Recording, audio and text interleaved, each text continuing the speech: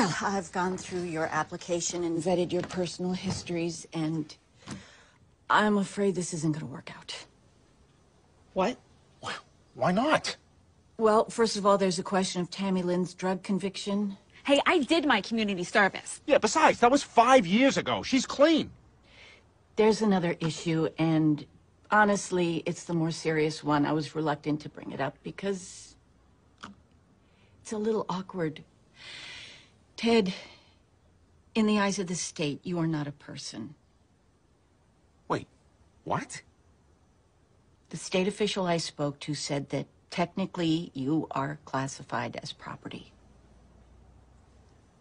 I'm not a person?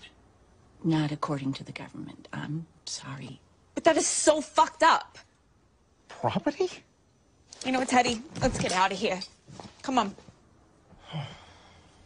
Look, you seem like good people. Be careful. What do you mean, be careful? The state official I spoke to made it sound like your status had gone under the radar for some time. Your adoption request may have raised some red flags. If they choose to investigate the issue, it may leave you quite vulnerable.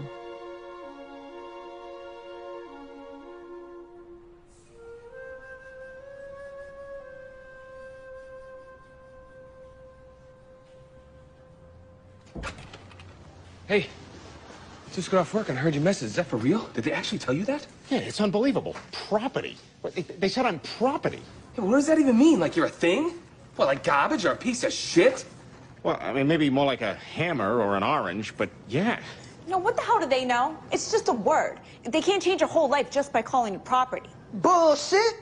Better ask my ancestors. You know, 1 minute you in Africa, washing your clothes in the river, titties out, you good. Then all of a sudden, you somewhere across the world fucking Thomas Jefferson.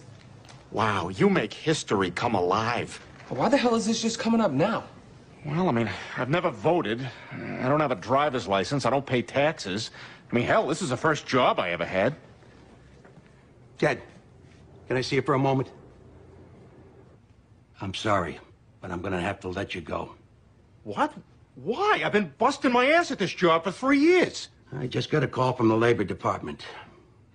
I can't legally keep you on as an employee because I've been informed that you're technically... Technically not a person, yeah. Jesus Christ. I'm sorry, but as of today, you're fired. Dear Ted, your Chase bank account has been terminated due to a lack of citizenship. Dear Ted, your Discover card has been revoked. Dear Ted, you are no longer a Papagino's Rewards member. Fuck, that's a big one. This poor baby booty. It's always gonna be empty. There's never gonna be a little foot in here. I don't understand. We would have made such great parents. Oh my God. Oh my God, Teddy. What? What's wrong? Look at this. Dear Ted, the state of Massachusetts regrets to inform you that due to an oversight regarding your legal status, your marriage to Tami-Lynn McCafferty is unrecognized by the state and therefore invalid and hereby annulled. Daddy, can they do this to us? Let me see that. This is a nightmare. You fucking believe that? No, this is insane. I mean, Tammy's the woman I love. You know, I never would even have tried to adopt a dog if I'd have known it was going to cause me this kind of shitstorm. This whole thing is complete bullshit. Now, if you ask me, we gotta fight it. What do you mean? I mean, we get a lawyer. Oh, my God, can we do that? Hell yeah. You know what we do? We'll get a lawyer and we'll sue the fucking government for your civil rights. Johnny, that's a great idea.